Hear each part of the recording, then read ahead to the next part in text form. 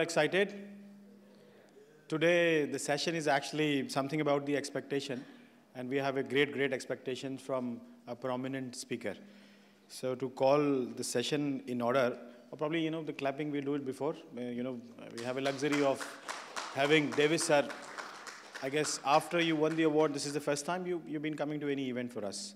So if we can have, clap for him, please. He has won the Business Leader Award, and it's a big, proud moment for all of us. So it's a big, proud moment. So may I invite our chairperson to come forward, please, and officially inaugurate the session. Thank you, C.A. Shahnawaz Khan. It gives me great pleasure to welcome you all for today's CPE session. The topic is very interesting. The speaker is a very versatile speaker, so I'm sure everybody is looking forward to it. You would have received one email today about the badminton session. So we are having a badminton session happening on 23rd of this month. So please do register for that if you are interested. And we would have one more CPE session. We would try to have one more CPE session in the month of November before we break for the National Day holidays or something.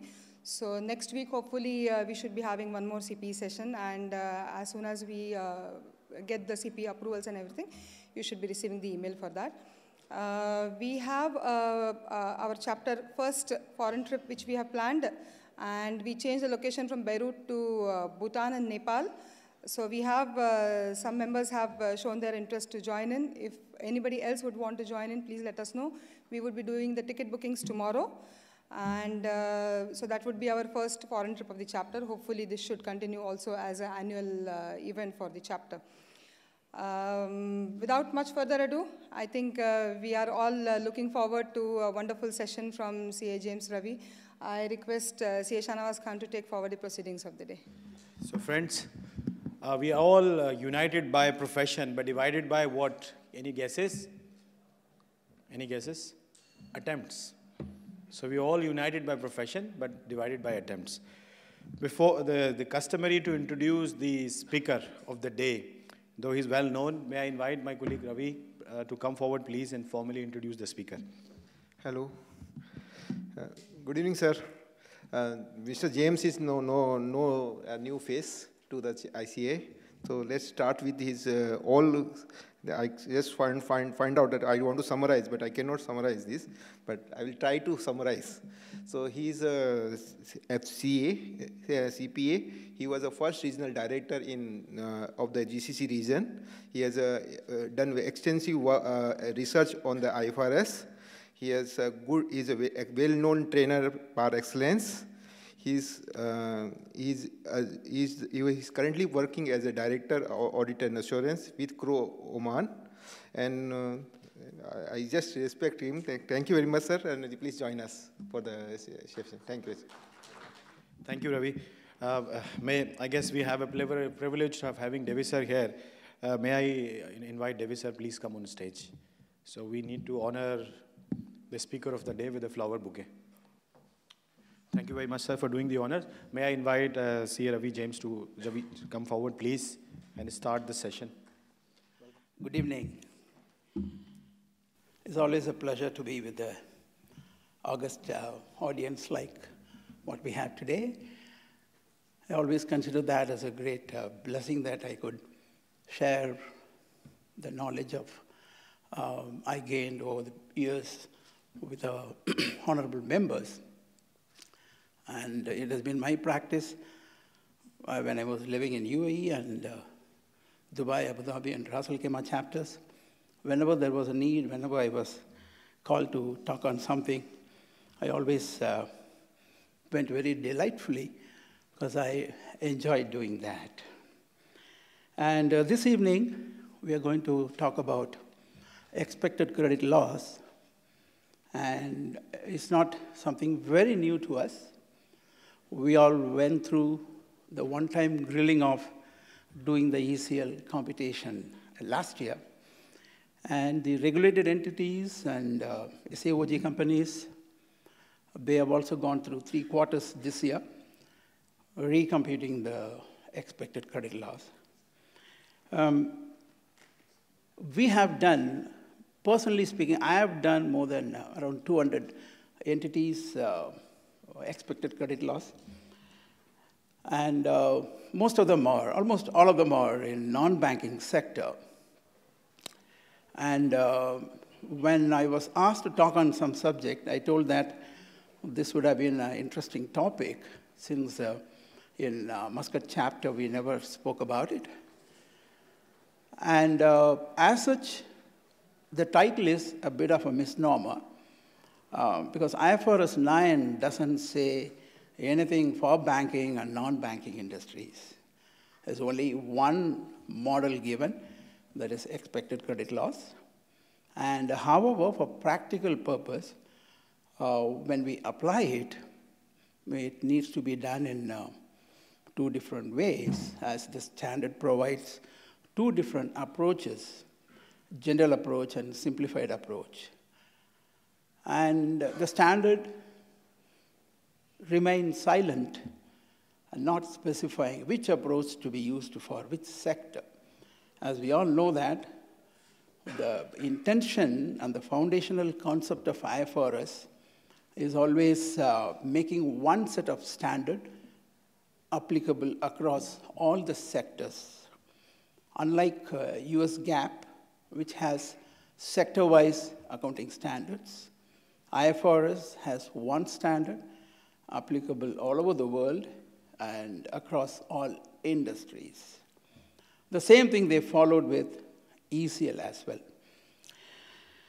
Now, having seen our clients, around 400, 450 of them, and reviewed their way they have done ECL, there's a very wide, varied practice prevailing in the market. And when we were reviewing and auditing some of the ECL models developed by the other audit firms, including the Big Four audit firms, none of them was uniform. Everyone did what is best understood by them. And even today, I would say that there is no uniformity in the methodology to be adopted. The main reason is IFRS kept everything completely wide open. And this is what they do. When we read the standard, they write around 3,500 pages of standards. But when we have a specific doubt, when we go and read it, things are left just either complete omission or very vague way of putting standards so that nobody can really make anything out of it. It takes a lot of reading and understanding and practical application to come to a consensus of what is to be done. The same thing applies to ECL as well. For the basic problems are, there is no one set of ECL computation model. The standard doesn't give any methodology, nor a financial model, nor any technique. It's just left with the vague definitions. And above all, people don't read the standard. People would like to read something about the standard, some interpretation. Somebody has given a notice, some media release, some journal article. Only these things people like to read, and nobody reads the bare standard as it is. I understand the predicament in the minds of the reader when they read it, because I always used to say that if anyone is suffering from insomnia, the best cure is start reading the standards. For within a minute, you will fall asleep. The English is archaic, the sentences are complicated, and it is purely written in the context of English-speaking English. Especially people like non-native English speakers like us and other parts of the world, it's always a Herculean task to read and understand what exactly the standard is telling. The same thing goes well for ECL as well. For these are the 4 points I would like to put forth as a framework before I go into the standard. For there is varied practice, there is no uniformity, and everybody does what is best understood by them. Nobody has read the standard and done it. And today's title is also a bit of a misnomer, as there is no separate standard for banking and non-banking as such. Today, my endeavor will be sticking to the standard. I'm going to take out the paragraphs. Though there are around some 170 paragraphs of entire IFRS 9, the ECL is covered only in 20 paragraphs. So I'm going to stick to those 20 paragraphs, and I'm going to put it on the screen so that when you go back, you will know what I'm talking and from where I am talking. Because most of the articles, most of the materials, what's available, they say something, but they never refer the paragraph number of the standard. As a result, you don't know from where this guy is telling this. So I don't want to put you in that jeopardy. For I took the difficult task of putting the paragraphs of the standards on the screen and going through them with you. Oh, that's my endeavor. There is an element of risk there, I know, because as I said, reading the standard is one of the most difficult and boring topics. And if I am sitting there, I would rather sit close to that door so that when things get boring, I can rush away. I think Shanavas will not allow us to go. For nobody will dare to go early, I think. Okay, with that introduction, let's see. Before we go further, I'd like to take you through the journey of IFRS 9 and where we are, from where we started and where we are now. As you see, the whole thing started with the 2007-2008 subprime crisis started in US, and that was a trigger point. We need not go deep into that, as you all know what happened. For entities like Lehman Brothers started with that, and it triggered a global economic meltdown, and it went all across.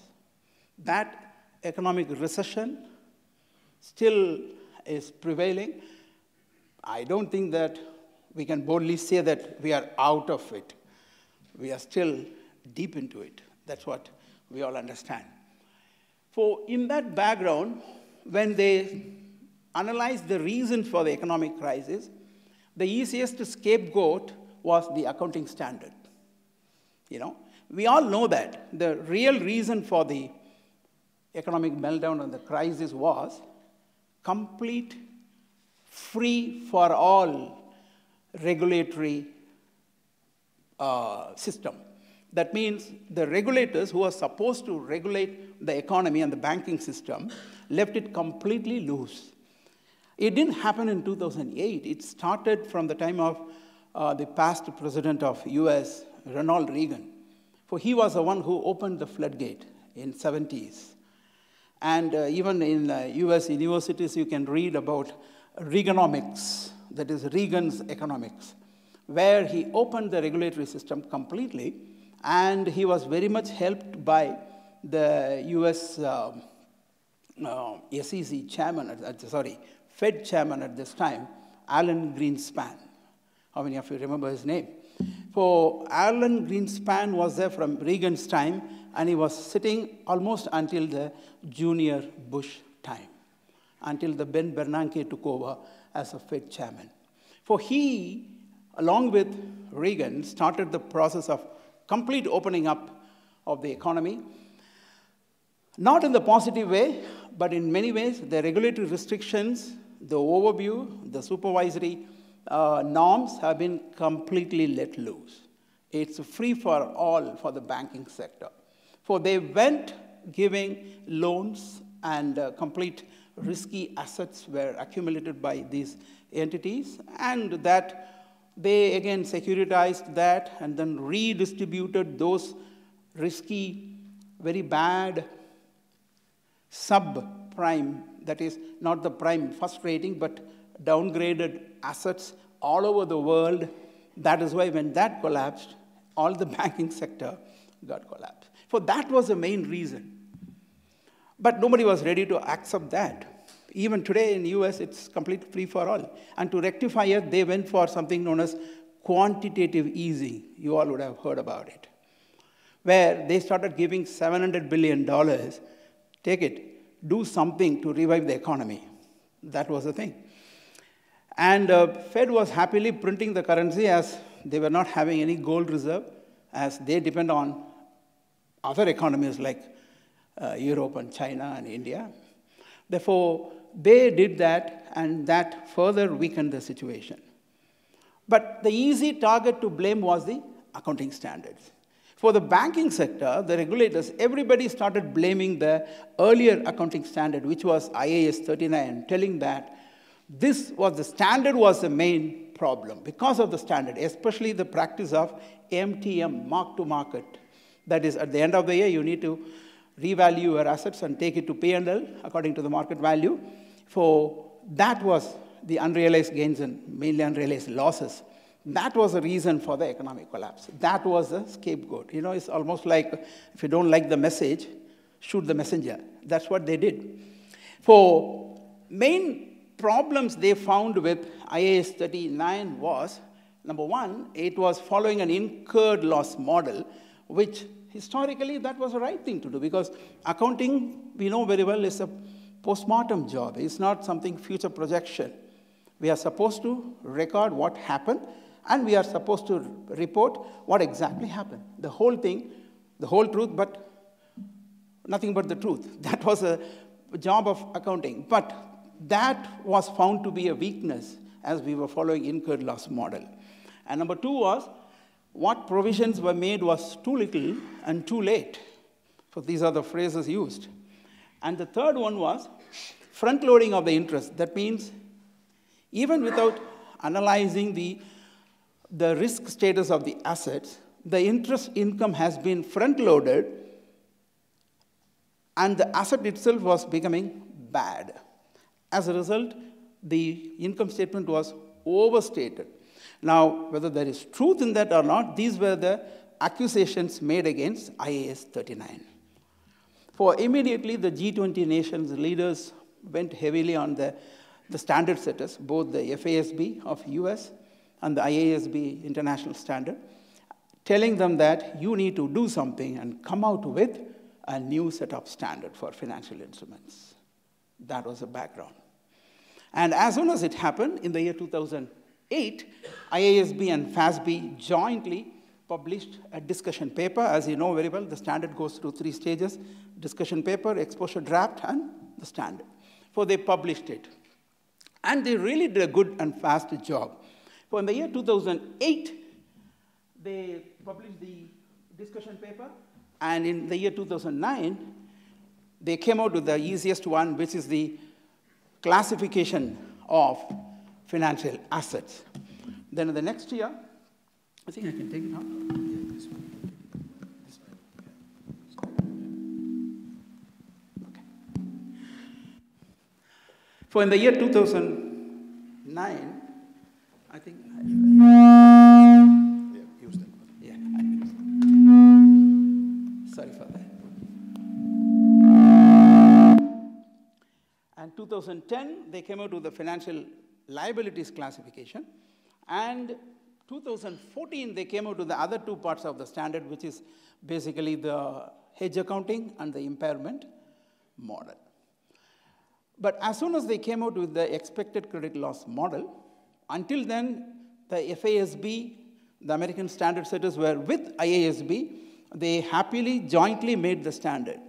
But once the standard was made in the US, I mean both IASB and US GAAP together, it was approved by the SEC, the Security Exchange Commission of US. That means all the listed entities and the regulated entities will have to follow the standard. But when it went to the Wall Street bankers, they created a big hue and cry, and they went and did a big lobbying in the Senate and told that we don't want this standard. As a result, US GAAP standard setters will have to roll back the standards, and they told the IASB, sorry, in US, we can't make this standard, especially on the impairment model, as the expected loss model is not acceptable. Our industries are not ready to accept it. For you, go ahead with your own standard. For that was the first time since 2004 until 2014, all the standards which were made jointly by IASB and FASB as a single set of standard, they went diverged. For ECL was the first stage. Then IASB went ahead with that standard and went a lot of, it was originally, you know very well, it was supposed to be effective in 2015, then it was postponed to 2017, then they postponed to 2018 with a lot of changes. And effective 1/1/2018, IFRS 9 came into full effect. For we have all the 4 aspects: classification of financial assets, classification measurement, and classification measurement of financial liabilities, and expected credit loss, and the hedge accounting. In hedge accounting, what happened? IAS 39 was having a hedge accounting model, which was used by most of the non-banking sector again, which is based on one-to-one hedge accounting rather than a portfolio type hedge accounting. But IFRS 9 came out with portfolio dynamic hedge accounting, where it could be macro hedging can be done instead of one-to-one hedge accounting. For currently, though IFRS 9 has come into effect, IAS 39 is still there. Only the old hedge accounting model is still there. It will continue to be there. Please don't think IAS 39 is dead and gone. It is not. I would say it's still in coma. It's still alive, it's kicking, especially for the hedge accounting aspect of it. For IAS 39, is separately there. And coming to insurance sector, as I see some insurance faces here, IFRS 9 was given an exemption until IFRS 17 is implemented by insurance companies. As a result, insurance companies are the last one to board the train as far as IFRS 9 is concerned. And they will be, or they are expected to come complete with the IFRS 9 implementation effective 1/1/2022. So that's a general outline I'm giving about IFRS 9. So that's how it happened. Then what happened with the FASB? The last line, if you see, FASB, that is American Financial Accounting Standards Board of US GAAP, they came out with a modified version of ECL. The name itself is a big oxymoron. They say that it is not ECL, it is CECL, standing for Current Expected Credit Loss. Is it current or expected? How it could be current and expected? We would ask the US guys to explain what it is. And that is going to come into effect on 15th December 2019. That means all the financial statements which are going to be published as of 31st December 2019 will be in compliance with CECL, all the US companies. You are following US GAAP. That's the scenario now, yeah? So with that, let's go into that. So here, once again, I'm telling you, I'm not going to give you any out of the book model. I'm going to stick to the book, the red book of IAS and IFRS, and what the standard says, we will go through it. So how does IAS or IFRS 9 define the standard, the models, especially the ECL model? IFRS 9, very important point, please note, does not provide any financial model or formula or methodology. Please note that point. If anybody is coming and telling this is a model and this is IFRS model, don't believe. Because the model doesn't, the standard doesn't give any model. Yeah, point number one. But what it says it simply provides 2 approaches. They are the general approach, which is covered in paragraph 9, 5512 to 5514. For 14 paragraphs are covering general approach. And the simplified approach, which is covered by another 2 standards, 2 paragraphs, IFRS 5515 and 16, 2 paragraphs. And generally, the understanding in the market is, since we all implemented once, the general approach is implemented by banking sector, and the simplified approach is implemented by non-banking sector. Yeah, and if you want to go deep into, I'll just tell the periphery of general approach. I won't go deep into that because it will take at least 3 hours to talk about it. But I'll just tell what's happening with the general approach. But today our focus is going to be simplified approach as we gave the title as ECL for non-banking sector. Please, once again, keep in mind, the standard doesn't say that it is to be applied for banking, it is to be applied for non-banking. In practice, people have made it up like that.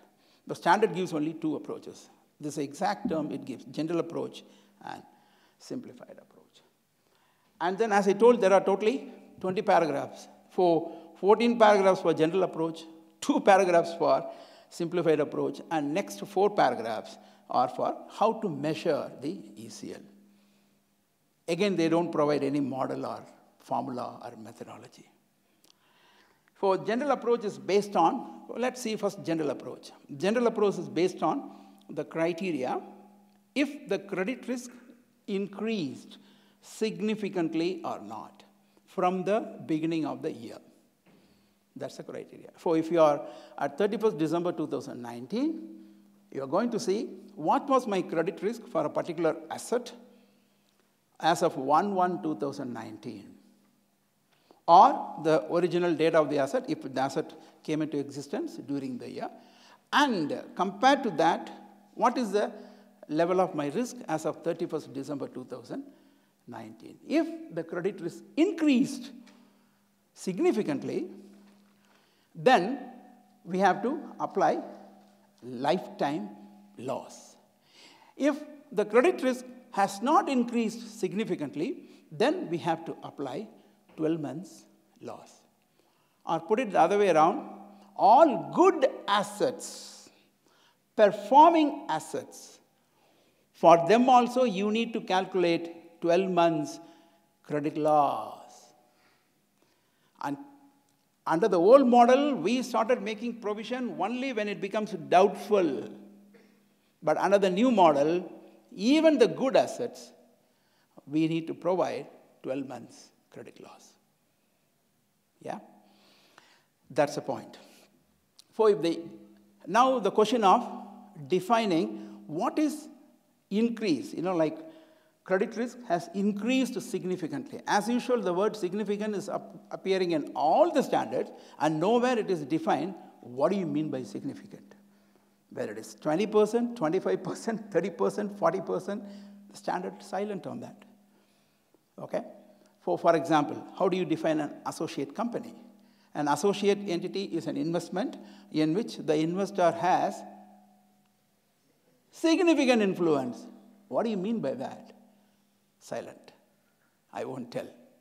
But they went ahead with the 10 paragraphs of explaining how the significant influence could be there. Like there could be a separate, it could be, generally under the old system what we have, if anything more than 20% shareholding, it's supposed to be a significant influence. Or if you have one representation in the board, it's supposed to be a significant influence. Because the definition of significant influence is power to participate in the operating and financing decisions. For power to participate in the sense, you have at least one board representation. Yeah? For that's how significant is defined. For otherwise, there is nowhere it is defined.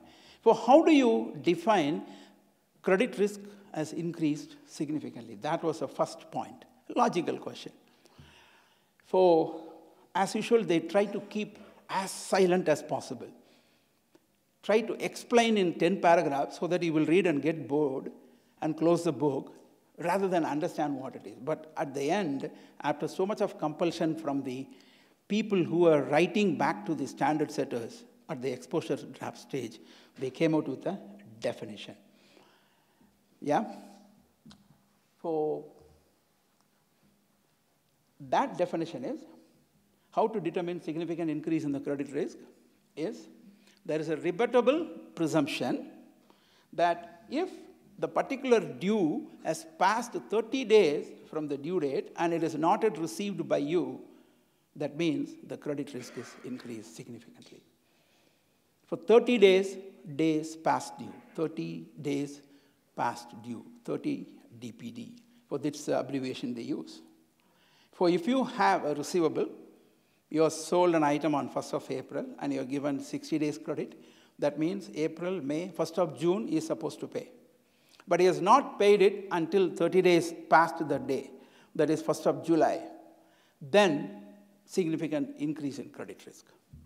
You need to calculate lifetime credit risk for that and make a provision. If not, you need to calculate what is a 12 months credit risk and make a provision. This is how the standard defines a significant increase in credit risk. So that is a foundational principle in general approach. Please don't forget, we are still in general approach. Yeah? For the main criteria in general approach is significant increase in credit risk. That is defined as 30 days past due.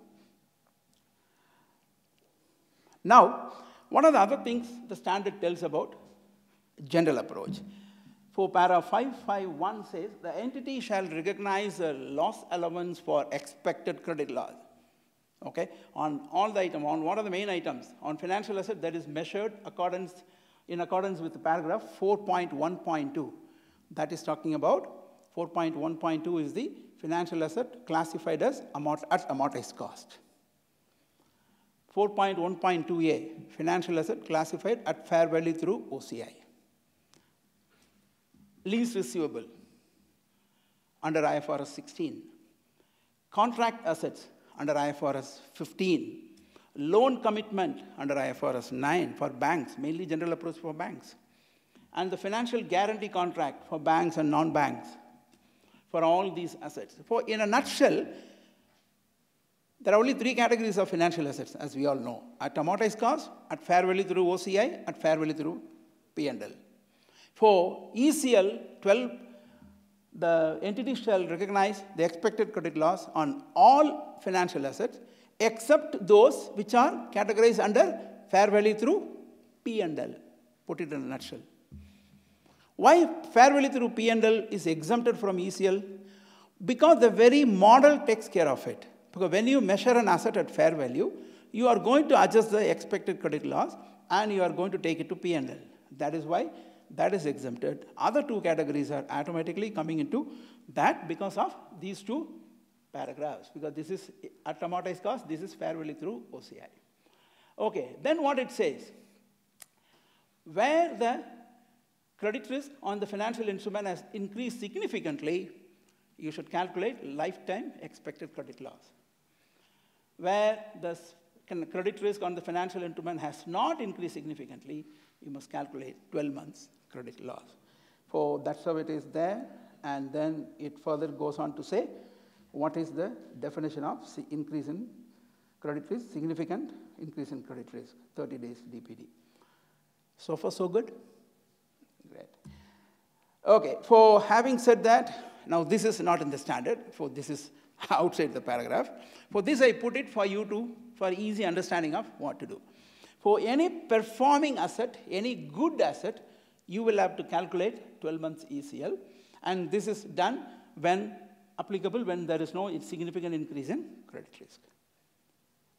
And how do you calculate the interest revenue on that? For example, if it is a bank loan given to a client, how it is done? The interest will be calculated on the gross amount. For example, if it is a 1 million loan and ECL computation for the 12 months credit loss coming to be 100,000, that means the net amount is only 900,000, but the interest will still be computed on the 1 million. Okay? So that's it. Effective interest on the gross carrying amount. If the same loan, where when you measure the 30 days DPD, it is gone beyond 30 days, in that case, what happens? You have to calculate. It moves from stage 1 to stage 2. So they call that as a migration from stage 1 to stage 2. Yeah? For when that migration happens, how the migration happens? Because the credit risk is significantly increased. What is the criteria? 30 days over, the guy is not picking up the phone. For what to do there? You will calculate the lifetime credit loss. For here, 12 months, it will become lifetime. That means instead of 100,000, now your provision may be 200,000. But at the same time, how do you compute the interest income? The interest income will be computed still on the gross amount. Okay? But when it goes further down to the third stage, which means the credit loss has occurred, okay? And not even now picking up earlier the phone was ringing, now Omantel is answering, sorry, this number is not, available anymore. That means the credit risk is impaired, the asset is impaired. For it is a third stage. In that case, what we are doing, applicable, already impairment happened. For you will continue the same lifetime credit loss, which could be 200,000, but here comes another hit to the P&L. What is it? Your interest income will not be calculated now on the gross amount, unlike the first two buckets. Now the interest income will be calculated on the net amount. That means 1 million asset, 200,000 is a provision, 800,000 is a value net amount after the provision. You will have to calculate the interest on the 800,000. That's it. That's it in general approach, nothing more than that. So what is a billion-dollar question not answered here? What is the question that is not answered? How to compute the ECL? Right? So much is explained. If you go back here, an entity shall recognize loss elements of expected credit loss. Now, all these 16 paragraphs, they didn't say how to compute it. Is there any model? Is there any method? Is there any technique? Nothing. Is there any formula? Nothing. Silent. So that's general approach. Now let's go further down to simplified approach. Under simplified approach, what the standard says, again here we are having two paragraphs, just two paragraphs covering what is simplified approach. What does it say? It says simplified approach is applicable to these three assets. Number one, trade receivables, which is generated under IFRS 15. That is your trade receivable from your regular trade debtors, from whom you recognize revenue under IFRS 15. Then contract asset. That is if you are having like IAS 11 construction contract. You remember the work in progress? For here, the same thing. That is here under IFRS 15, it is known as where the income is recognized over time. How many of you remember IFRS 15? We did it. I think I myself did it in the IFRS seminar. For when revenue is recognized over time, you create contract asset, which is nothing but your work in progress, which is nothing but calculated by applying percentage of completion method. Yeah? For that asset. Then the third one, lease receivable under IFRS 16. For these three assets, you have to apply simplified approach. The standard doesn't compel you to apply. If you have the time and the energy and the resources to apply general approach to these assets, go ahead and do it. But if you want to apply simplified approach, then you can apply only to these assets, not to any other assets. For all other assets, you have to apply general approach. That's the point. For now, we have seen this and that, general and simplified. That is why, in practice, in the industry, it is widely accepted. For the banking assets and the financial company assets, NBFCs also, let us apply general approach. For all the non-banking trading entities, airlines, telephone companies, any other industry other than banking, let's apply simplified approach. Now, the simplified approach, it's also applicable, though the standard doesn't say, that's why I put that as a separate three heading as also applicable to related party receivables. You all would have done it if it is significant amount. Because most of the time, related party receivables are what? Dead assets. Okay? Parent company gave it, it never comes back. Okay? So you have to compute ECL. Bank balances, that was a shocker. Nobody thought we'll be in a situation where we have to create a provision for bank balances. We are living in a very critical time. For bank balances, current balances, and deposit accounts, term deposit, fixed deposit, all of them, where you put money in the bank, you need to compute ECL. Then comes cash balances. Many entities, many countries, even cash balances were subject to ECL. Somehow, there was a lot of discrete discussions took place last year. And that was a time even Modi came out with a rating on different countries, and they gave a rating on Oman. Despite all that, there was a consensus developed by central bank and CMA and among the audit firms that this year, let us not calculate provision for cash balances. That was a good news. But related party and bank balances, last year we did bank balances, bank collapse. Cash too, because government collapses. Can you deny that? Government collapses. For how to do it, I'll come to that later. Yeah, and how we did it, I'll come to that. That's how the idea is. We need to do it. By the way, you can ask me any question during the progress of the session as well. And at the end also, we'll have a question-answer session. I'll try as much as possible to guess what type of questions will be there, because I was sitting there for so many seminars and things. As an audience, I know what questions you will think. I'll try to address as much as possible. Yet, if I miss out something, please raise your hand. I'll stop. I'll be more than pleased to explain to you what I know.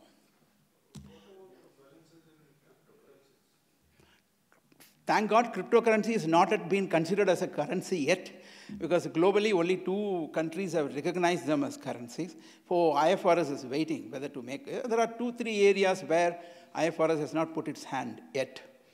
Yeah, they are taking a little relaxed mode. So they came out with the IFRS 17, and even the chairman of IASB, Hans Hugerworth, told, I think we can take some Sabbath, take some rest, because there is no new standard coming up other than IFRS 17, other than some annual improvements coming up.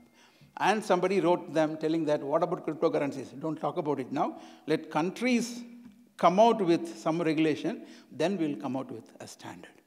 Yes, sir? So in the previous slide, stage 3, we are creating this, it is a loss account, correct?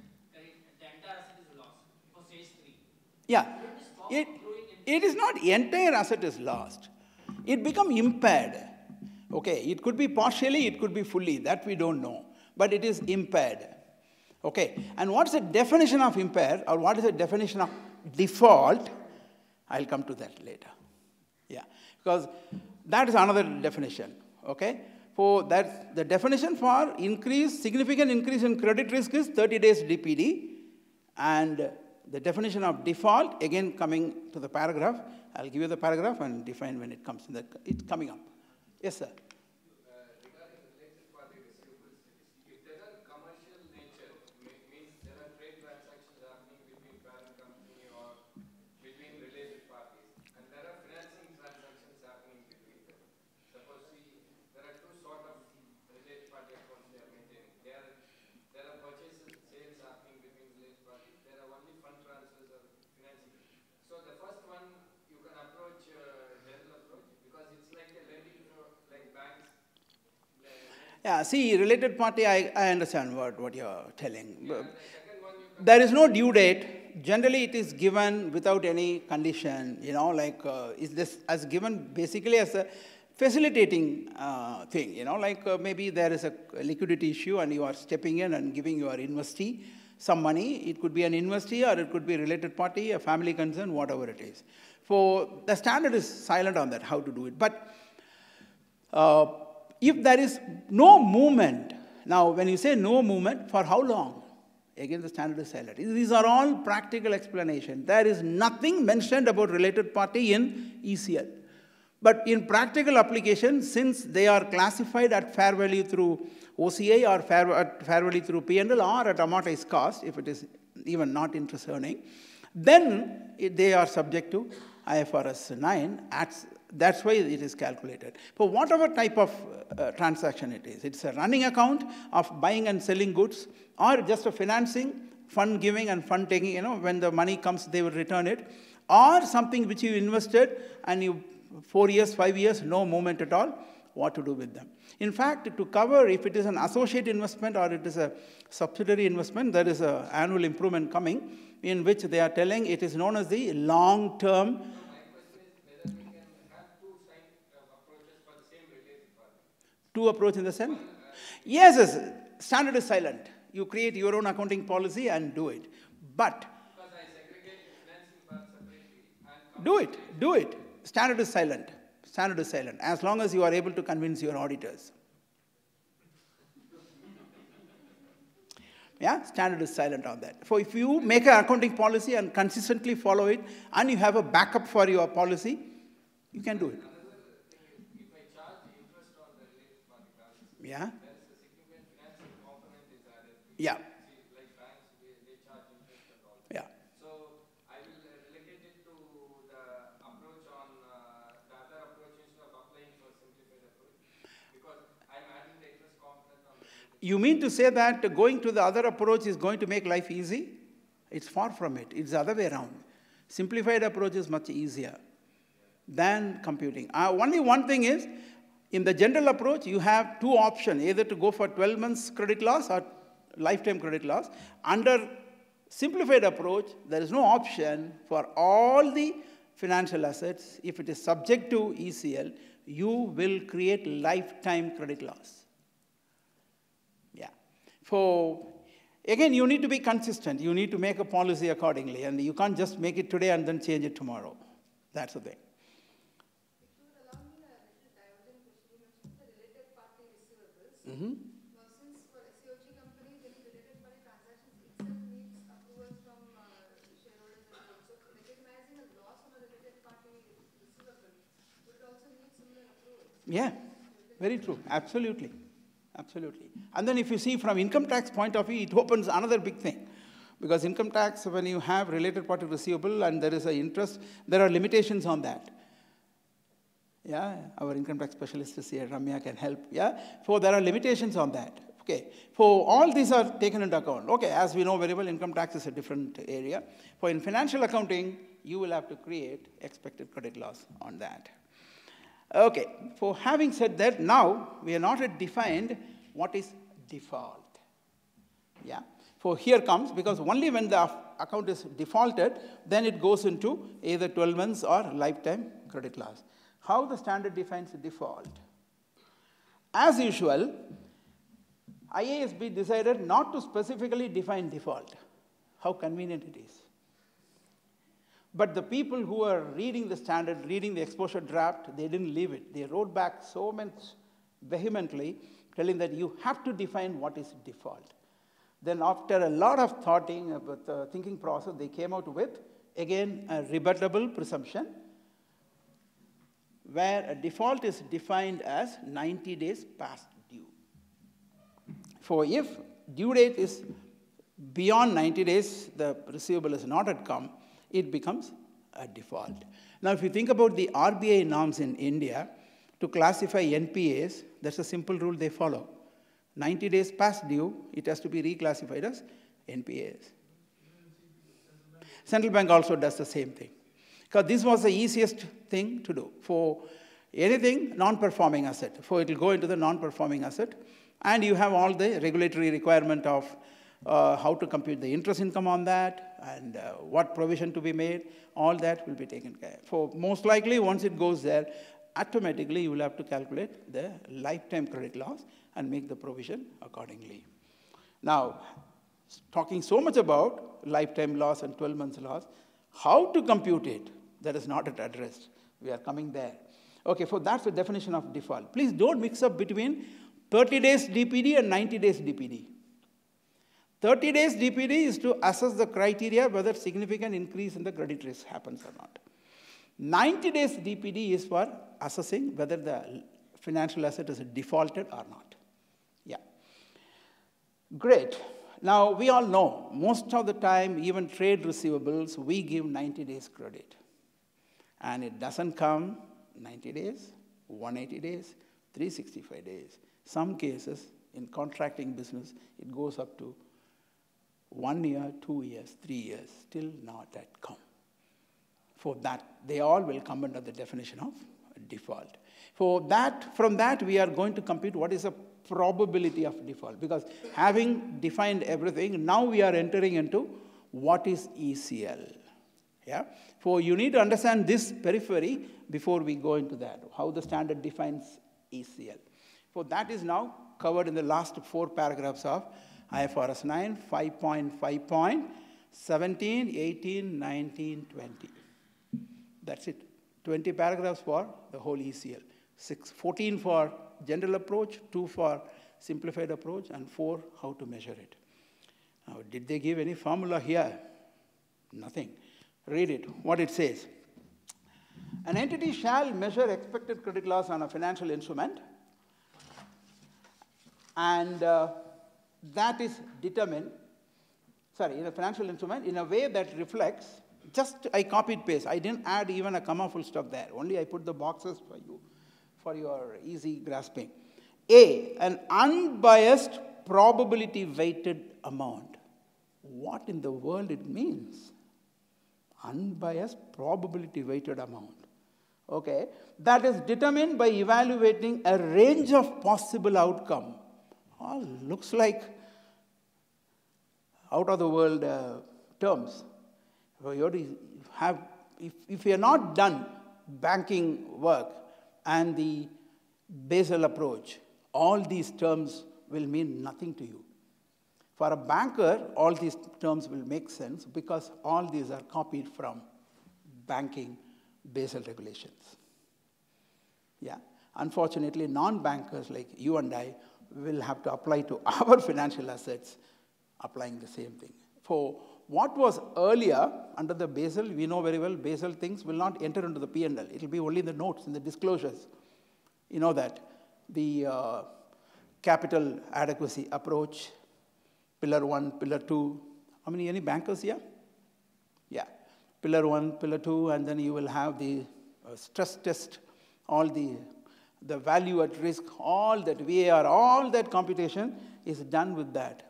But they are all sitting in the notes. It was not required to bring into the books. And now, they are all brought into the books from the notes. That's the main thing. Number 2, the time value of money. So that should reflect the time value of money. And number 3, this is a relief. They call this as a practical expedient. But I don't know what is expedient here because it makes more complex. Look at it. A reasonable, supportable information that is available. Now they are doing a big favor to all of us. What is it? Without undue cost and effort at the reporting date about the past event. We thought, okay, that means I can take this as a relief that I need not incur undue cost and effort and escape from this. No, that's not possible. Because the next sentence says, reflecting current conditions and forecast of future economic conditions. For by telling this much complex things, the one simple sentence like reasonable and supportable information without undue cost and effort is nullified. Isn't it? Because how can you do? You have to do all this, but you do not incur any cost. How is it possible? For that was a predicament we were all left with. Okay, now having seen that, is there any model given? That was the next question. For we have seen when ECL to be computed, what are the 2 approaches, and what's the definition of ECL. Now let us see, is there any model given? And in the standard, it doesn't say anything, but in the application guidance, in B, 5.5.35, again, this is copy-paste from the standard. The entity may use a practical expedient in the sense practical exemption. What it does, it can do a provision matrix. Provision matrix is nothing but your age analysis where you put 30 days, 60 days, 90 days, and then for each bucket, you apply a percentage based on your past experience and compute it. Wow, that looks very simple and straightforward. And this is what we have been doing under IAS 39. Let us continue doing it. For that was the thing when I first read it, I thought. But when I go deep into that, what it says, look at the 4th line or 3rd line. The entity would use its historical credit loss experience. Okay, that's my age analysis. They could have kept quiet. They didn't do that. They added this paragraph. What is it? Adjusted as appropriate. The entity would use its historical credit loss experience, adjusted as appropriate in accordance with paragraph 5.5.51. We are in para 5.5.35, and they are referring to 5.5.51 and 5.5.52. So that two lines completely nullify the practical expedient. Now you are compelled to go and look at what is that 5.5.51 and 52. That means, can I go for this provision matrix, the simple old model, I use it? No. Provided you comply with 5.5.51 and 5.5.52. For now, let's go there and see what these two paragraphs are talking. Otherwise, it's a very simple model. Like when you go down to the paragraph, what it says, provision matrix might, example, specify the fixed provision rates depending on the number of days that a trade receivable is past due. For example, 1% if not past due, 2% if less than 30 days, 3% if more than 30 days but less than 90 days, 20% if more than 90 days. Well, this is all very much like our old IAS 39 provision or IAS 37 provision we make for doubtful debts or allowance for credit loss, as the new term calls. It's the same thing. But the problem is you can't apply it. Why? Because you have to apply 51 and 52 paragraphs. What in the world these two paragraphs are telling? Let's go to 5.5.51. An entity need not undertake an exhaustive search for information. Oh, that looks nice. But, I hate that word but. Who likes but? But shall consider all reasonable and supportable information that is available without undue cost and effort. Looks interesting. And that is relevant to the estimate of the expected credit loss, including the effect of the expected prepayment. So far, so good. Okay. Next, the information used shall include factors that are specific to the borrower. They started the complicating the things. Typical of IAS. They shall include factors that are specific to the borrower. Okay. General economic condition. This age analysis was making my life easy. I just calculated the percentages. I made a provision matrix. Now, you can't do it. You have to apply all these things. For general economic condition, an assessment of both the current as well as the forecast direction of the condition. That means the GDP growth, the currency fluctuation, the oil rate, the unemployment, everything I need to take into account at the reporting date. Okay? So where do I get all that? Come to the next paragraph. So I'm just giving only part of it, the very important part what it says. What it happens, you need to, while doing the provision matrix, you need to take into account unemployment rate, property prices, commodity prices, payment status, and other factors that are indicative of the credit losses on the financial instrument of the group. Ultimately, we thought that they are giving a practical expedient and relief. Now, by reading this, we understand it's all the more complicated. For having said this much and confused us, okay, now, and not giving any model, not any technique, not any method, what is left out? Okay, this is where we have to thank Basel regulation. Okay, so when you go to the basis for conclusion, not in the standards, the part A and part B, part C, you have to go to the part C of the book.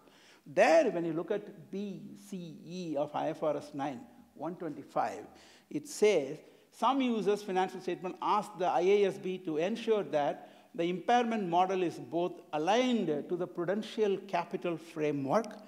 These are the terms taken from Basel.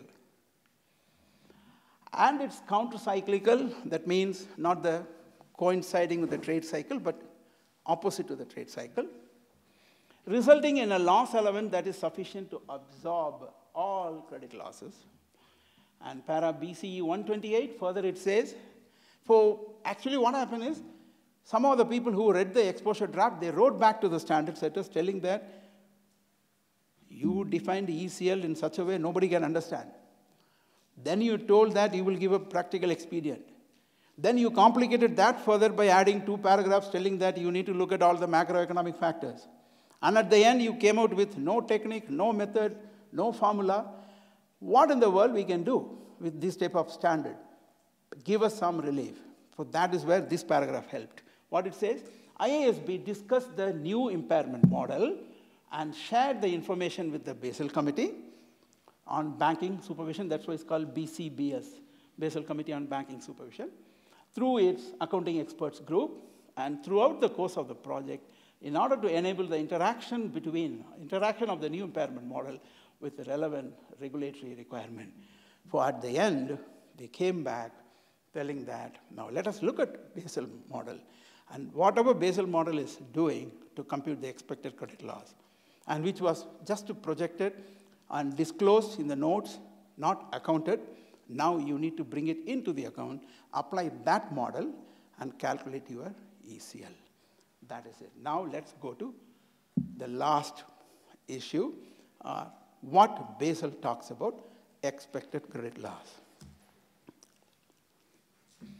Now, since IFRS 9 does not provide any financial model or formula to compute the ECL, we take the model from Basel regulation, which states the ECL, expected credit loss, is equal to EAD, exposure at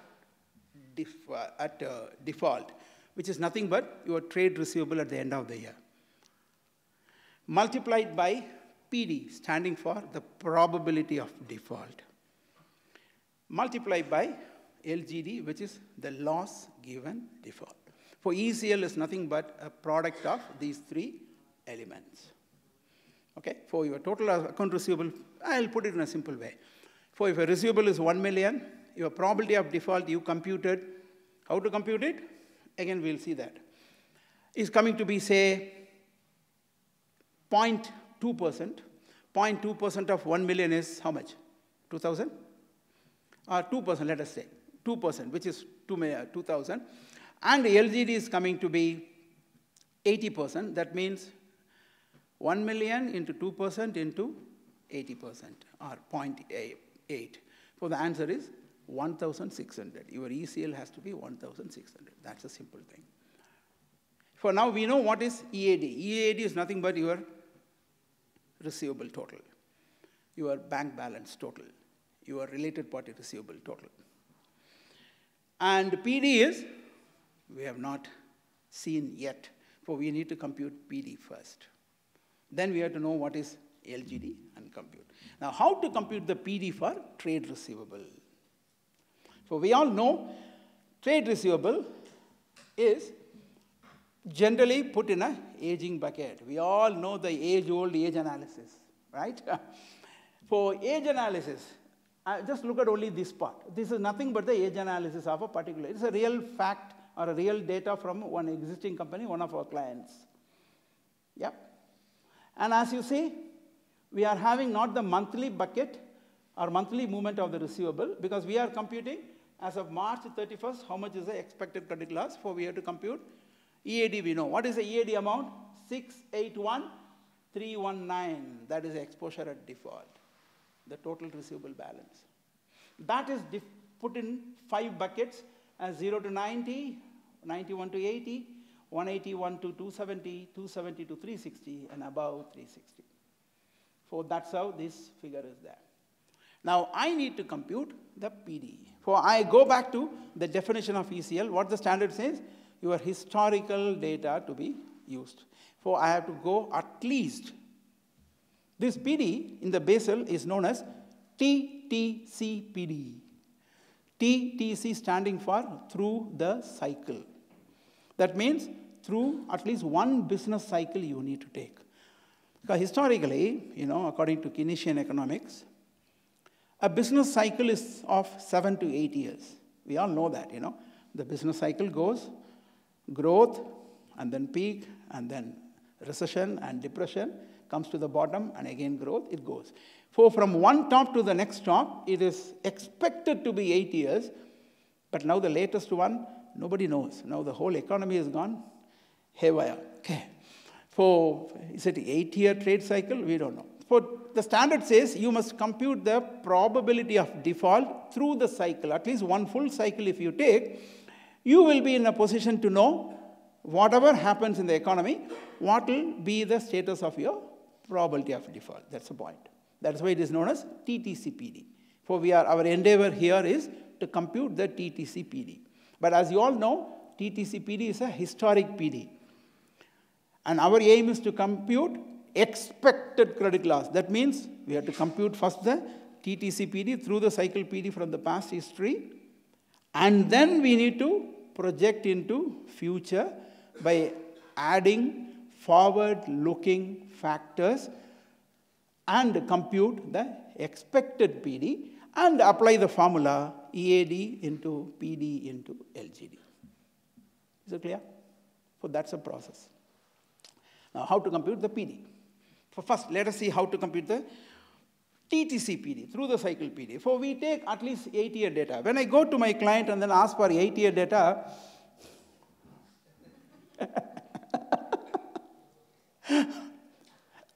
okay, so they will see, is there any way of changing the auditors? It's too late. Okay, for 8-year data, nobody gives. At least 5-year data. For beg, borrow, steal, that's what we do. For beg, borrow, steal with the client and get at least 5-year data. Some people say 5-year data we don't have, sir. 3-year data, we can give 1-year data. No, let us bargain. For we come as much as, because you need to have the larger the data, the better the statistics. You know, the theory of large numbers. So if you have only 1-year data, your history is not going to be right. Either it will be completely skewed. For we want that to reflect the TTCPD. Please understand, my clients, many of you may be my clients. For when we ask for 1 8-year data, is a reason for that. Because we have to know how the company performed through the one full business cycle. That's the logic behind it. For many of the times we understand this term, at least we hear this term, but we don't understand what is the logic of that. This is a logic. For we take 8-year data. For this client was ready to give from March 2015. I thanked him especially for that. And then he told, I can't give monthly bucket, I can give only quarterly bucket. For the quarterly March, then June, September, it goes like that. But when I have quarterly bucket, here my verticals buckets should be of same corresponding 90 days. If I have monthly data here, then it could be 30, 60, 90 days. The correspondence has to be there because I'm going to compute the probability using this table. The probability of default, PD. Okay, and then that data has to be hygienic. For example, the logic is when something is like in March 2015, 0 to 90 days was 280, 281, 287. Out of which, when it goes to June, the same is sitting here, right? This 118 came from here. Understand? Agreed? Logic. And then that became, further I collected, it became 45. Then it became 35. But here it becomes 80. How it's possible? Are you with me what I'm talking? Because the receivable, I can collect. It can't increase. It has to keep decreasing as we go forward. But here, what happened exactly? Well, when we investigated, we found these guys posted one invoice after 8 months, putting a back date. For these are the problems in the data. For the data has to be hygienic if you want to compute the TTCPD in a logical, proper way. It cannot have minus figures. The advance received will be sitting in one bucket. In all other buckets, it will be debit balance. In this bucket, it will be a credit balance. We need to offset it. We need to make it 0. For these are the basic problems in the PD computation when you go from the age analysis. For after doing all the data cleaning, data hygienic, then we come to a proper data, then we compute it. For how we do it, the first step, that's why there are 3 steps to be used for computing the PD. First step is computing the probability. That's very simple. Bucket to bucket, what is the probability? This divided by this, 42%. This divided by this, See, therefore, the color coding is given accordingly. For I compute this, or we compute this and put. Now, in this case, anything more than 270 is completely default. Because what is the definition of default according to ECL, according to the standard? 90 days. Now, in this case, another big problem will be the age analysis. The age analysis which every accounting package, including Tally, gives you, but many a times it is not accurate. A true age analysis should have the total balance, not due column. Because when you give a credit facility, until the credit days is over, you can't call the client. It has to be a separate bucket called not due. Then it has to start with 0 to 90 like that. And to prepare the age analysis in the most accurate way, the age analysis should be prepared not from the invoice date, but from the due date. Right? But most of the age analysis are prepared based on the invoice date, not the due date. Why it is difficult for the system to do? Because if you want to prepare from the due date, then for each customer, you have to have a customer master. In the customer master, you should give a credit days. Some people 60 days, some people no credit, some people 90 days. Then the system, if you are making an invoice on 1st of April, it has to go and see for this customer what is the credit period? 60 days. That means until June end, it should be sitting in which bucket? Not due. The due date has to be calculated only after passing 1st of July. 99% of the age analysis today don't have that facility, including Oracle Financials and SAP, unless you specifically configure at the time of implementing the ERP. I told you, if you configure it, it is there. SAP gives both. You can make the age analysis from the invoice date and from the due date. Even Tally does, but you should configure it. How many of us really put, as finance manager, finance controller, looked at the age analysis from the system? Only for audit purpose, we take it and give, right? So that's a problem. So we need to look at all that. So these are all the problems in the PD computation. So once we set right all of them, then we compute these percentages. That's step one. Now, the probabilities are computed. But these probabilities, again, we use the two basic statistical tools like time series and the probability analysis. For time series is what? You can't take one period. You have to smoothen the data further by computing averages so that the data, your final product, will be representative of the population. So we need to do step number 2. In step number 2, what we do? Again, go back to the step 1. For this method, what we are computing, the probability of default method, is known as flow rate mechanism. That is, at what rate the amount is moving, flowing from one bucket to the other bucket. That's the probability we compute. So again, this flow rate is not defined in the standard. It is a term which is used in the audit circle and the accounting circle. So it's called flow rate mechanism, or it's called roll rate mechanism, or it's called migration mechanism. Sometimes the word migration is also used in the general approach from 30 days. The stage 1, stage 2, stage 3 movement is also known as migration approach. Yeah, therefore, these are the loose terms, which is not defined anywhere, but it is there. Practically, it helps us. For this technique, what we use for computing probability is known as flow rate mechanism. And then this is step 1. And step 2, further we have this. For we are going to compute the joint probability. As you know very well, in probability theory, joint probability is nothing but multiplication of the two probabilities. So when we do the joint probability, we take, how much is the joint probability of 0 to 90 bucket? We take this into this, because these are the corresponding probability. Coming back to this, why this 271 to 360 is 100%? Because in this client, they used to give, they told that anything more than 180%, 180 days is difficult to get. So that is taken as 180, plus the standard gives you a default cushion of 90 days. For both put together, 270 days.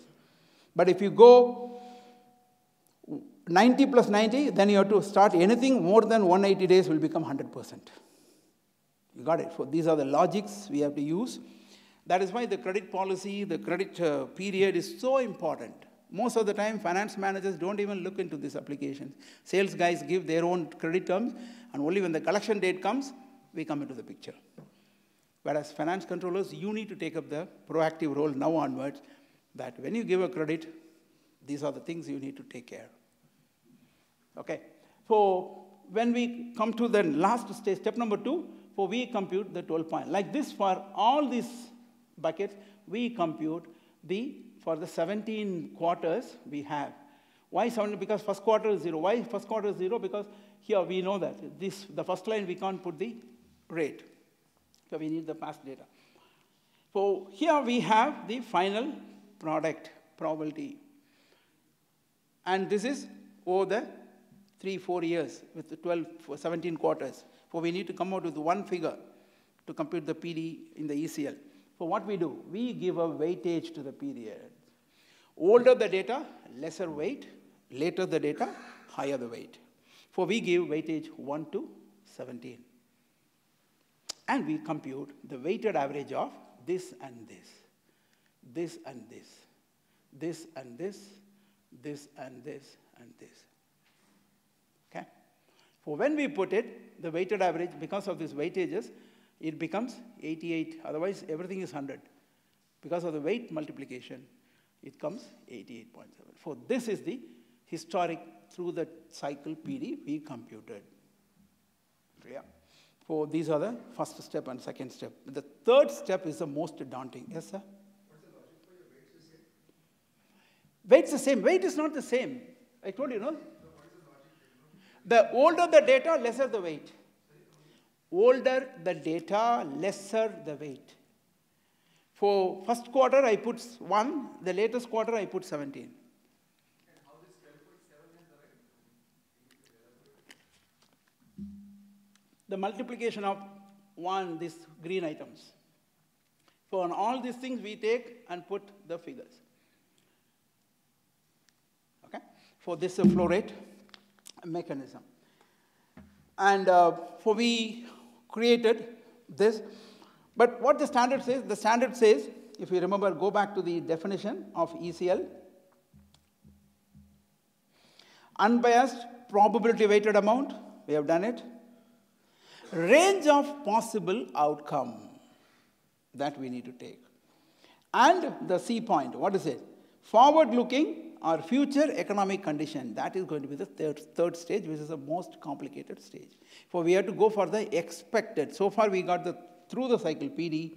From that we are going to calculate expected PD.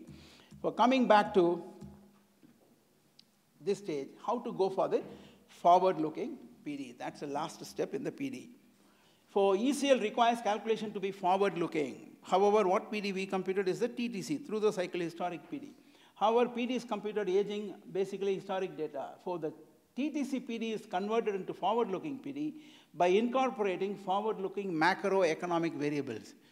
How do I know why this situation in the PD?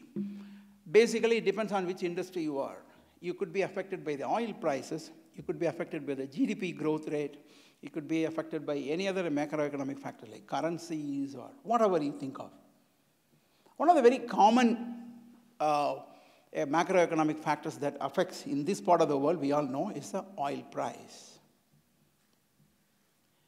So you need to find out which macroeconomic factor is affecting my company, and you should develop a correlation between, you should compute a correlation between your PD and the respective economic factor and see which economic factor is very highly correlated with your PD. Easier said than done. And you should choose that economic factor and then see what is the projection of that economic factor in the next 5 years. So if that economic factors, for example, oil price, is going up like this, what will happen to my PD projected? For simple correlation exercise. How many of you remember correlation coefficient? Yeah, as you all know, correlation coefficient should be as low as -1, as high as +1. Okay, so you need to compute that. Now, that's the most complex thing. How to do it? For generally, it is a conversion required application of advanced statistical model. And the most popular models widely used for this is called Vasicek framework or multivariate regression-based framework. So you need to compute the regression analysis of the PDs, percentages, with any of the macroeconomic factors. But the good, one of the big reliefs is the last sentence. What is it? However, IFRS 9 gracefully provides a practical expedient. What is a practical expedient? Without incurring undue cost and effort. So we cling on to that. And if auditor asks or somebody asks, without incurring undue cost and effort. So I can't do this without incurring. This involves a lot of effort. I have to go back and open my statistics book and see what is correlation coefficient. So taking that as a cue, we have to do, okay, that's on the lighter side. But practically what we have done, in this particular company, we did an analysis. It's an interesting study. So here we have the PDs. Okay, the green line is 180, 12, 270. For these are the different PD buckets. And the global oil price movement from 2013 to 2018. And if you see here, when the oil price was high, the PDs were low. And as the oil price came down, the PDs are going up. Okay? So luckily it happened like this. If this correlation is not coming through, then I won't have a justification. For now I tested with the oil price, then I have to go and test with GDP rate. Or I have to go and test my correlation with unemployment rate. And most of the time, none of these factors matter. What really matters in Muscat is what, or in Oman is what? When government is going to release the payment. Now, that is not considered as a macroeconomic factor anywhere in the world. But in this part of the world, that is a crux. When government releases the payment, when the PDO, when the ROP release the payment, the main contractor will get, he will pay to the subcontractor, it will come flow into the market. We all know the practical issue, right? Within the room, not outside. Okay. So that is the issue here. But that we don't have the statistic to compute it. So we go by the macroeconomic well-known statistics, and then we assume that's the thing, and then we go. If you really want to know how the Vasicek looks, this is how it looks. Yeah? Don't get a nightmare, no need to do that. Yeah. So although Vasicek model appears simple and straightforward, it requires, is it looking simple and straightforward? Not to me. It requires a high-level statistical knowledge to analyze a large quantity of data, is therefore not considered to be worth cost effort for simple trade receivable portfolio. That's a paragraph we created and put it in our report. Yeah, so we came out with that. We created our own scenario analysis. Because what the standard says, possible outcomes, let us create our own possible outcome. What are the various possible outcomes? So this is the last step in PD. Don't forget, we are just still doing PD. We know what is EAD. Now we are finishing with PD. Then we have to go for LGD. And he will stay till 10 o'clock in the night. Okay, I'm just kidding. Okay, for PD estimation, historic to forward-looking step 3. For this is what we computed from the earlier table, the through the cycle PD. For how we created the scenario analysis, for we create, the base case is this. But the best case is oil price going up. As a result, the TTC PD reduced by 10%. So what happened when we were doing this? Is really God-given grace at the time. When we were doing this exercise, scratching our head what to do, which macroeconomic factor we can justify, because this is we made for a client who is audited by one of the other auditors. So they will, I know very well they will come and ask all these questions. What are their auditors for, other than asking questions, right? For I being an auditor, I can say that. So they will come and ask all these questions. I have to justify what I have done. That's a problem. So what we have done, at that very moment, that week, Oman government released their budget. And there they projected increase in the oil price. And they projected their GDP. If the oil price increases, how it will be. If the decreases, how it will be.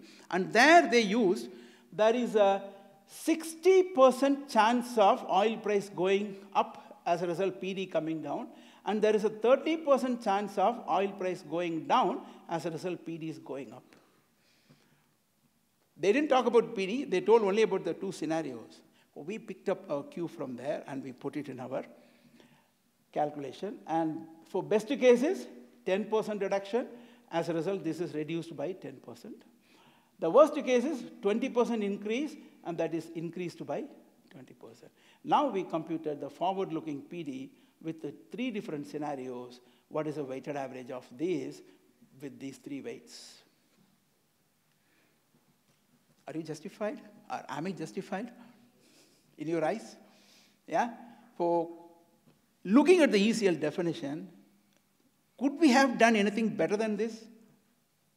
Without incurring undue cost and effort. Don't forget that phrase. Yeah. For the auditors accepted it. It requires effort, exactly. Sorry? Yeah, for us it's a revenue. For the client, it may be the cost. Okay, great. So now PD is computed, yeah? Now comes the next factor, the last factor, which is loss given default, LGD. LGD is nothing but, if the PD occurs, what will be the loss to be incurred by the entity, especially for the particular account receivable, the particular EAD. And we all know that the account receivables are generally unsecured, but in special cases that can be secured. Secured by a what? By a LC or a bank guarantee. For example, if you take a receivable of 1 million, for which the client has given a LC or a bank guarantee of 800,000, that means if the default happens, how much money you can get? 800 I can claim from the bank, and the 200 will be the loss. For what is my recovery rate? Recovery rate is 80%. As a result, my LGD is 20%, 1 minus RR. Is it clear? For recovery rate, I need to know. Recovery rate is nothing but the value of the collateral. In the case of LCs and LGs, it's easy to find the collateral because there is no haircut. Haircut. Yes, you heard properly. It is haircut. What is haircut? Haircut is a reduction in the value of the collateral. Yeah. For in this case, bank guarantee doesn't reduce in any way. Of course, there is a bank risk. That's different. For we take, in this case, 100% recovery. Therefore, LGD is, RR is 80%, LGD is 20%. So that is how we do. Now, wherever bank guarantees is there, we can take it that way. Wherever LCs are there, we can take it. Wherever there is an export debtor, and the export credit guarantee is there, and export credit guarantee also gives you 80% recovery. You can claim up to 80%. For that also you can take as a recovery. As a result, LGD will be 20%. For it is very easy for secured debtors to compute the LGD. But what to do with the unsecured debtors, which is my trade receivable is nothing but unsecured? In which case, yes, sir? Do you consider PDC as a security? Nope. Nope. Because in the court of law, it doesn't stand. For PDC, in many cases are there where the court very categorically told, check is a negotiable instrument. The purpose of that is a mode of payment. You can't use a check as a mode of security. It is illegal to use PDC as a security. For it doesn't stand in the court of law. Okay, for we don't take. Most of our clients were happy to show us PDCs. PDCs are nothing but a piece of paper. They don't count for ECL computation. Okay, we take that collateral. Now the main problem arises, what to do with the unsecured? For truly speaking, unsecured, the LGD, how much? 100%. That sounds to be too much for many of the creditors, especially for contracting companies, where they are having outstanding receivable from ministries, municipality, ROP, PDO. They told, it's crazy, please don't make us make this much of provision. You can't make 100% LGD. For what to do? Again, who came to help?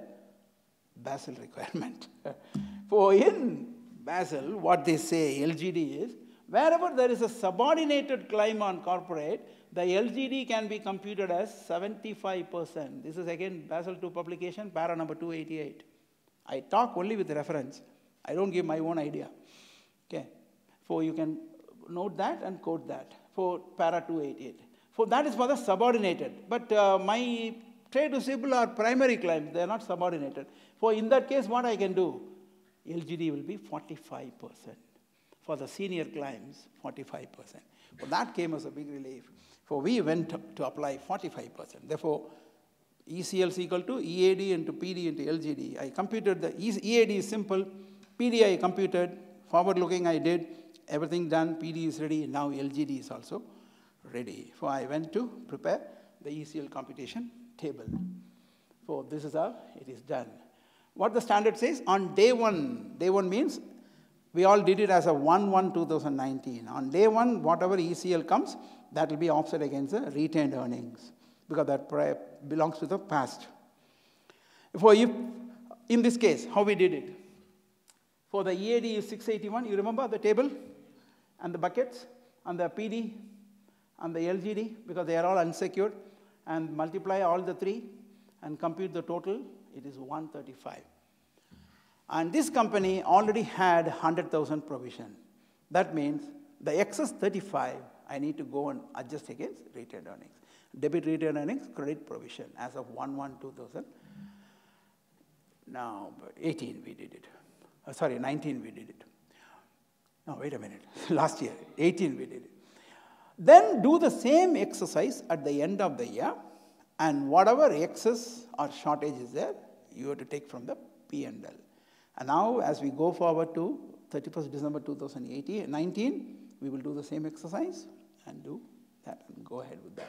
That's how the ECL enigma was resolved. Yes, sir. Before that, raised his hand. Yeah? Yes. If you are a regulated entity, CMA and CBO expects you to do that. And one good thing is, in this part of the world, quarterly accounts are not audited. It is only reviewed by the internal audit. Therefore, many entities did it and didn't do it. I don't want to talk about it. Leave it. Yes, sir. Your question?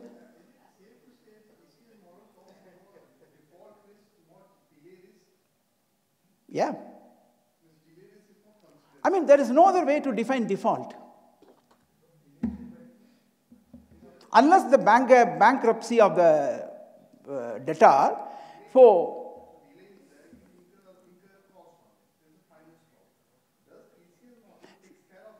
yes, if you remember the definition, para B says time value of money. But in the case of trade receivable, since they are less than 12 months, in IFRS, wherever time value of money is there, you apply it only when it is more than 12 months. When it is less than 12 months, we ignore the time value of money. As a result, in trade receivable, since it is expected to be less than 12 months, we ignore the time value of the money. But when it comes to bank deposits and related party receivable, we apply the time value of the money. That time value risk also, time risk also is taken into consideration, in addition to the credit risk. Which one? Yeah. The very definition of default is 90 days past due. Yes, sir. This calculation of PD, from 31/12/2019. You have that history. Okay, the table you have shown. That we have done. Now we only need to do the current year. Add the current year to that. Correct. And remove the oldest year. Remove the oldest year? Yeah, that's better, no? Because so that the older data doesn't disrupt the flow. Yeah. 1 year data you remove and put the new data. Yeah. And this Through the cycle, at least 5 years. Yeah. This loss given deferred, there is another method which has been seen, like I know. They do what is the actual write-off. yes. Okay. That is another, you can say, corollary. But the point is, nobody writes off their bad debts. Because that requires a very difficult thing, because you need to go up to the board level. The best thing, make a provision, try your level best, even though you know very well this is gone, the guy has run away from the country, it is not going to come at all, you still don't want to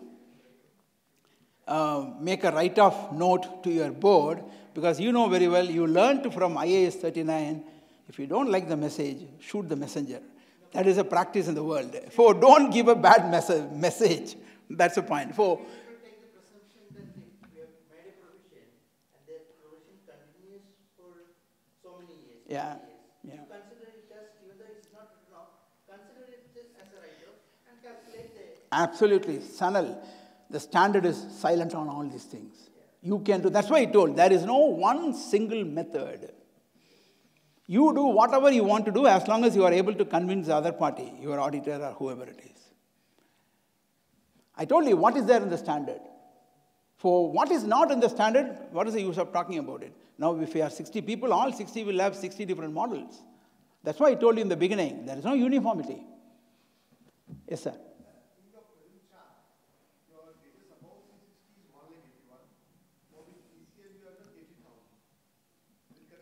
Yeah.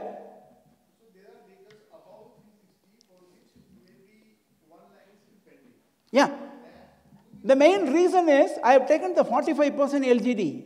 Had I taken 100% LGD, the full 180 will be provided.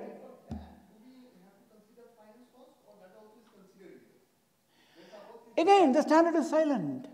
I told you what is there in the standard. There is nothing else in the standard. If you want to argue with me that you are going to do that, I will keep quiet. I'll say, please do it. Be my guest. The standard is silent. No. That is my opinion. If you want, then you have to pay me a fee. That becomes a consultant fee. Because when I say something, I need to justify it. Okay, it's on the lighter side. I would be happy to go ahead with what is there. Now, this itself is going to kill the client. Already business is down. Already there is a huge outstanding. And I'm asking him to make 135,000 provision. It's not a small money. On an outstanding of 700,000. Huge. That's why I told you, even the good ones you need to provide. That is the meaning of expected credit loss. So you can argue, oh, when that is 181, why this is so less? You must make 181. You are right. See, that's why I told you. In that case, what will happen? You have to go for the LGD of 100%. No, what is the actual write-off? Now, are you talking as a finance manager or talking as an auditor? So easy to say as a neutral person anything, but you have to take a stand and argue for that. Sorry, sir?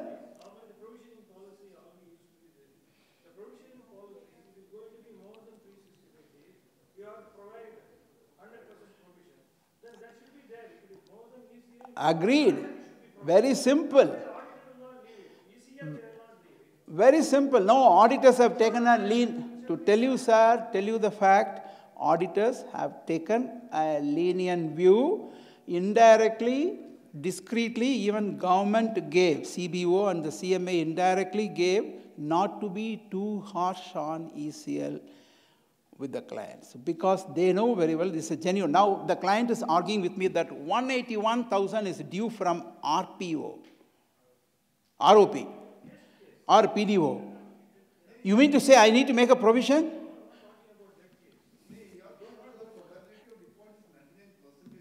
Yeah. That is why I have taken to favor the client as LGD of 45. You go and take LGD of 100 and provide. I told you, I am not justifying what I have done. I am telling this I have done because of the backup I have. But if you say that, forget the backup, when you look at the 181, you must have made a ECL of 181. Be my guest, please do it. If you are the finance manager, would you do that? As an auditor, I would rather, very happy to make 181 as a provision, provided I am ready to lose my client next year.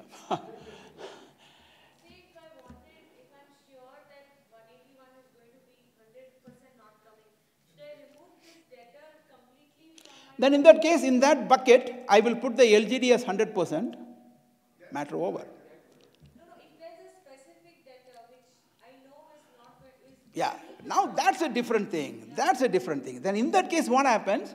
What I am telling that there was an existing provision of 100,000, that's why I provided 35. The that 100 was a general provision. If there is only a general provision, you can take that approach. But if there are some legal cases, there are specific cases where you made a provision for them, then that will be minus first. For example, anything more than 271 to 360 out of the 26,000, you see that?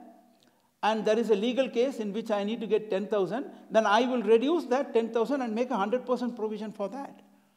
you will remove it from that first table. Yes, here, in the top line I will remove. Once I put exposure at default, I'll make specific provision for legal cases.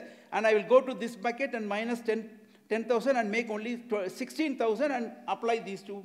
Even before you did your probability table? The standard is silent. The standard is silent. Now the point is, since the provision is already made, I would rather do it before computing the probability. That would have been a better approach. Again, there is no logic, there is no standard for that. You apply a logic and then do it.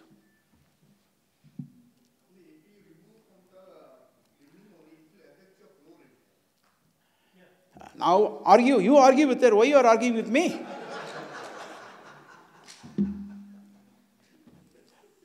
You got the point where we are? That's the reality. You can argue anything. I'm just here to tell you what the standard says and what is the best thing to do.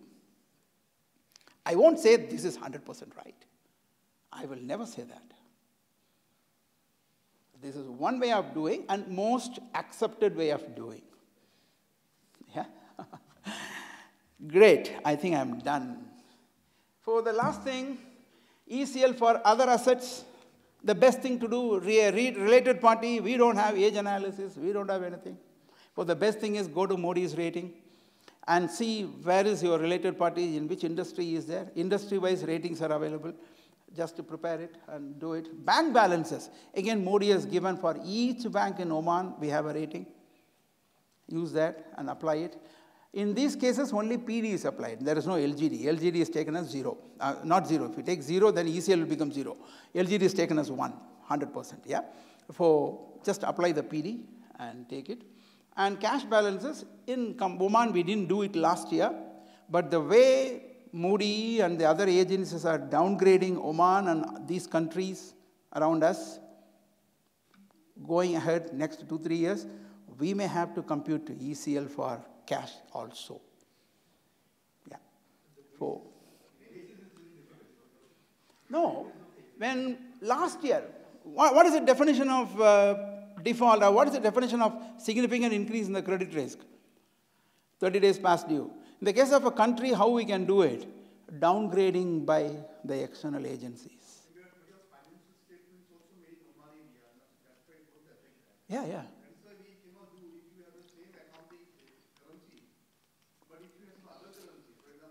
No. What you are talking is only for the hyperinflationary system. That's a different thing. IAS 29 talks about it. Here we are talking about the cash balance. If we have Omani Riyal, then the rate will be different. If we have US dollar, then the rate will be different. Provided we go for it, as I told last year, nobody did it. Let us not talk too much about it. Otherwise, this year and somebody will say, you have to make it, and we all have to make it. But sir, it's a legal matter, right? If I'm going to a bank and I'm going 50 years. Sir, what is happening with Punjab Maharashtra Bank in India? It's a bank balance, sir. Why Modi is giving bank-wise rating? Why Modi is not giving all banks same rating? I mean, it's a point of argument. Exactly. That will come in the category of bank balances. But cash balances. No, we are mixing up. He is asking bank balance. He has gone. You want to talk? Cash will be only the country risk. No, that's what I'm saying. Suppose if I'm taking a money. By the way, I am not arguing. I am not telling you must make a ECL for cash balance. I am just telling what is there in the standard. Okay, I didn't make the standards, please. Don't throw stone at me. Yeah, but is that cost It's not devaluation. It could be, again, country-wise Modi rating. There are so many factors. Why few years back, Greece was having a Why few years back Greece was a problem, Portugal was a problem, Italy, they say PIGS countries. Okay, Portugal, Italy, Greece, and S for what? Spain, yeah. So there was a risk at that point of time. Now the countries have come out. Now when Brexit happens, what will happen to currency? Everybody is expecting euro will become weaker and the pound sterling will become stronger. For again, there are contrary theories. For these are the risks. If you are holding your currency in pound sterling and you know very well there is going to be a 10% deterioration, then the expected credit loss according to IFRS 9 expects you to make that provision. Please don't tell me about all macroeconomic theories. We know whatever it is, currency rate, interest rate risk, purchasing power parity, whatever it is. There is a risk, there is a rating, you compute the ECL, period. Yep. Well, that's a different ballgame. We are not talking here to talk about it. Maybe at the end of it we'll talk. My endeavor is to talk about ECL. And I don't know whether I am successful in making you more confused than when you came or less confused. This is a body of knowledge which is subject to so much of judgment and estimates. And I hope I've done justice to that. And once again, the final recap. This is a thing you should remember. ECL is equal to, especially for the simplified approach for the non-banking sector, for the trade receivable.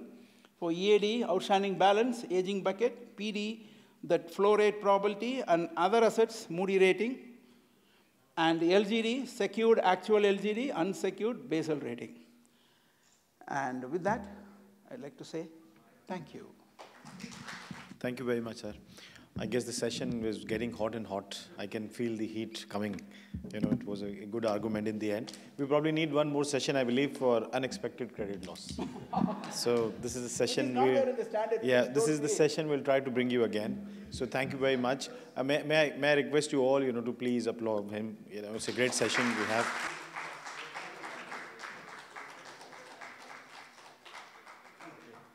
Thank you very much. And I guess the final thing left for the day is the vote of thanks, a formal vote of thanks. And please stay. We need to take one photograph with all of you as well. So please, Sanil bhai. Yeah, please here, yeah.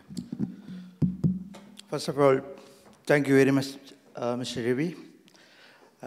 He has always been there to support us. Whenever we called him, he is always there to talk about various standards during IFRS seminars as well today. This is actually enriched us how to calculate ECL, and there has been certain doubts in our mind which has been set to rest. And thank you very much for everyone to be present today here, as well as for CBFS for giving the whole to us. As always been, they have been our support throughout the events. Thank you very much.